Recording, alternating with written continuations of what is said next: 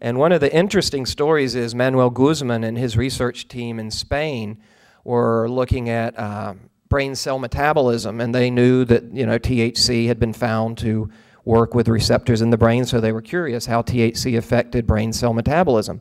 The studies they were doing were done with brain cancer cells because they reproduce really quickly and you can have a line of cells to study without having to keep buying normal cells. You have your own dedicated line reproducing really quickly, and it's much cheaper than buying them, and you can get basically the same data. So when they started trying to research THC with brain cancer cells, they couldn't do the research because all the brain cancer cells died off. And they, what's this about? They tried again. Brain cancer cells died off, complete death. So they said, wait. They went to the literature, they found the study from '75, so that gave them a clue that their, you know, what they were seeing was valid, and they redirected their study away from brain cell metabolism into cancer, brain cell cancer, and how cannabinoids affect it.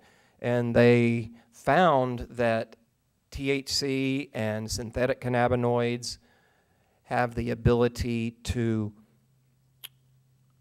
change the signaling at a genetic level so that the cancer cells change their biochemistry. Instead of making pro-survival chemicals within the cancer cell, the genetics are flipped so that they start making chemicals that are hostile to their survival, and then they die off.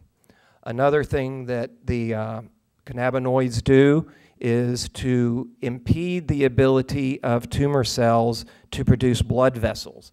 In order to eat, because they divide rapidly, they need a lot of nourishment, and that's why cancer patients waste.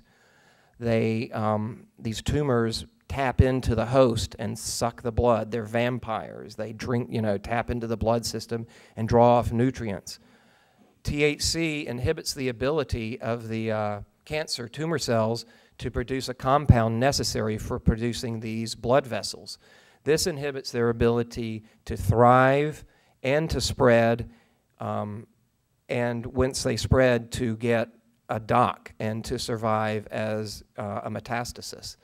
So they were really amazed by this and continued their research, and once they published, other researchers started looking at it, and they found similar activity for breast cancer cells, for colon cancer cells, for head and neck cancer cells, bile duct cancer cells, pancreatic cancer cells.